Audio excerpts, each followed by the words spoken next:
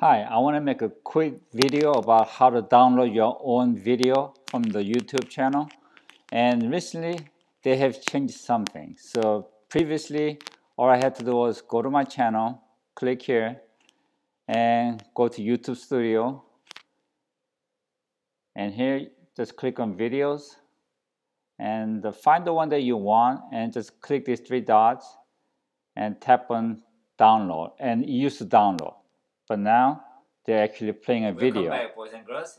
So apparently now when you click on the three dots, now you use two fingers and tap the mouse pad on the download, and this is what you get. And you go to download linked file, click that, and now it's downloading. So as I mentioned, it got me confused, and I figured somebody else is having the same problem, so I decided to make a video. Good luck to you guys.